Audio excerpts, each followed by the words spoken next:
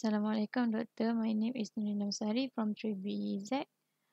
So this simulation is on the bar magnet.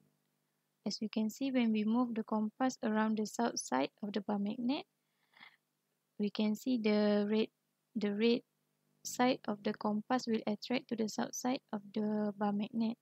This is because there is different charge, so they will repel and attract with each other. So there is an attraction which produce the magnetic field. Same goes when we move the compass through the north side of the bar magnet.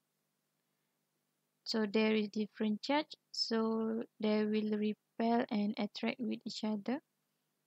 So they will cause an attraction. When we move the compass far away from the bar magnet, the magnetic field strength will become weaker.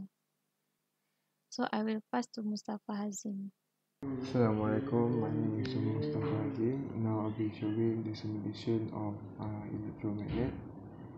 As you can see from the preview version of magnet, the positive charge will act as the north pole for the magnet, and for the negative charge it will act as the south pole.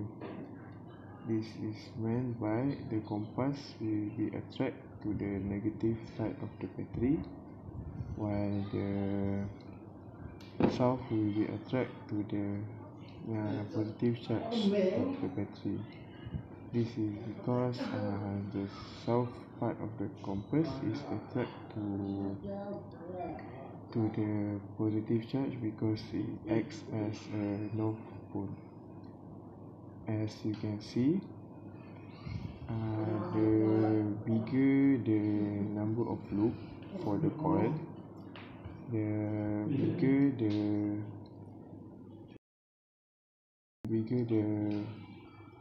electromagnet field, but if you take it further away, it will become weaker. For AC simulation, it is also the same as battery, but as you can see in the waveform, it goes from positive to negative, and you can see the direction change in the coil as it change positive and negative. This is because, as I mentioned before, the positive charge acts as a north, which creates electromagnetic which expel.